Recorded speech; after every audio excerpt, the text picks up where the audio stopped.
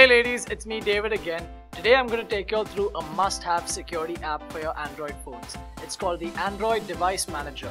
It is an essential tool that each and every Android user must download and use. This app allows you to access your phone using your Google account. It also allows you to change the lock code, erase or view your device location. So let me show you how it works. So this is the Android Device Manager. Before you come to this page, you're going to have a sign-in option when you have to sign in with your Gmail account. So this is the home page. Right now, this is a map of the exact location when I'm holding my phone. So right now, I'm at Lower Parel. So the map is, you need a GPS on for that. So here I have the model number of the phone that I'm holding right there. And here we have a ring option and setup link and erase. So let's click on ring. Your device will ring at full volume for 5 minutes. Press the power button to stop the ringing. So let's hear the trance track that I've put in.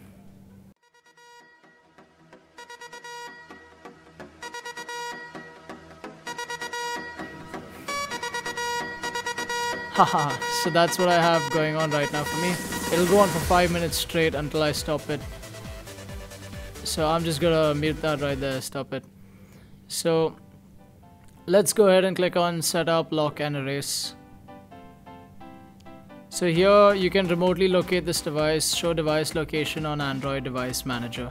So if I was to misplace or lose my phone, I can access the location of this phone from Android Device Manager online. So I need to go to the website and I can access my phone from there using my Google account. Allow remote lock and erase. If you lose your device, you can remotely lock or factory reset it with Android Device Manager. So if I do lose my phone and I have a lot of sensitive information that I did not back up, I can reset my phone online manually from there. So it'll be difficult for people to get any information on my phone because it'll be like the phone was just a new piece. But I haven't tick marked that right now, so I'm just gonna leave it be. So yeah, let me show you what else this app has. Let me click on Android Device Manager up on the left. Here we have connected apps at the top.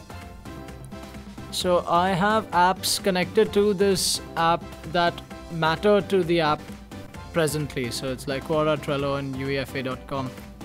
So you can't really add more apps to this. It just, you can only have the app automatically tells you what apps are connected to your phone. You can't really decide what apps should or should not be connected to your phone.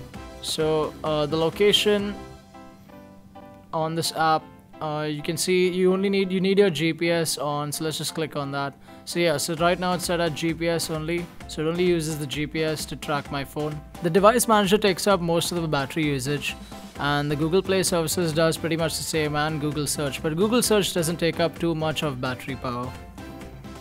And let's go back, and you have search in now, so you can search for anything on your phone from phone search.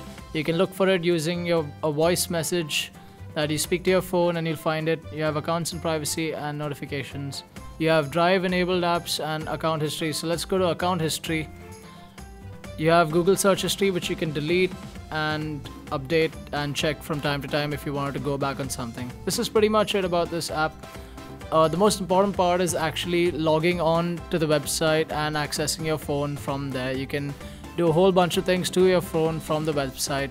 Check it out and let me know what you think. So the main function of this app is to protect the data on your phone that may or may not be stolen or misplaced. This application is very similar to the common iPhone app called Find My iPhone. The features are the same and the functions have been successfully ported to suit an Android device. So I hope you guys enjoyed that. Please try it out yourselves. This video was brought to you by Greshoba and One Network. Ciao!